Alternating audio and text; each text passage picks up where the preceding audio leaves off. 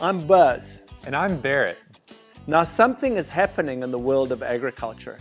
Call it soil health, sustainable farming, maybe even regenerative agriculture. However you want to label it, it's happening. And soil scientist Dr. Ray Wild describes it like this. I think we're in a stage now, I actually think we're in a revolution. It's just, such an exciting time to be in agriculture.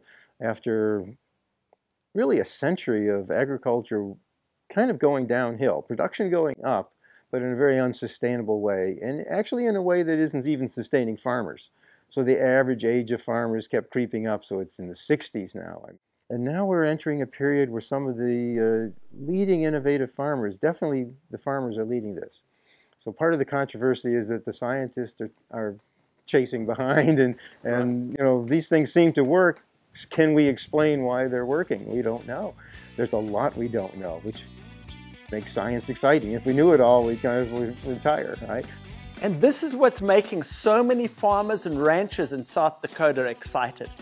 And NRCS state conservationist Jeff Zempridge gets it. I got a chance to be out in the field. I got a chance to visit with our staff. Got a chance to visit with producers.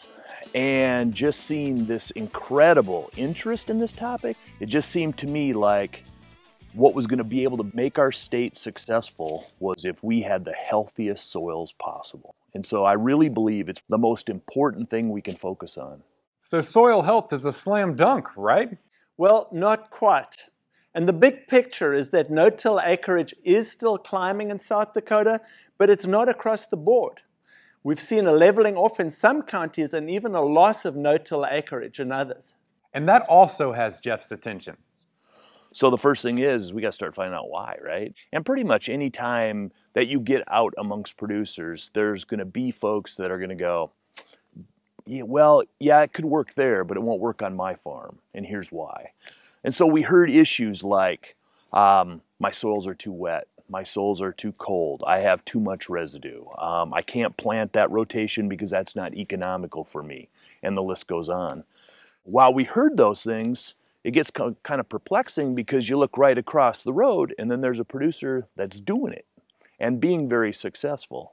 So this whole idea of trying to research this stuff, bring together the researchers, bring together the people who are doing it on the landscape, and try to really dig deeper and kind of find out if we can explain maybe why they're concerned about it, but maybe why they're concerned about it is not real true.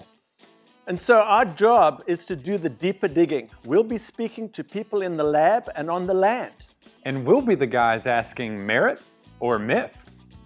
We'll post this material as videos, blogs, vlogs, and podcasts. And now I'm really getting excited. We look forward to visiting with you all at Merit or Myth. Stay tuned because this will be fun.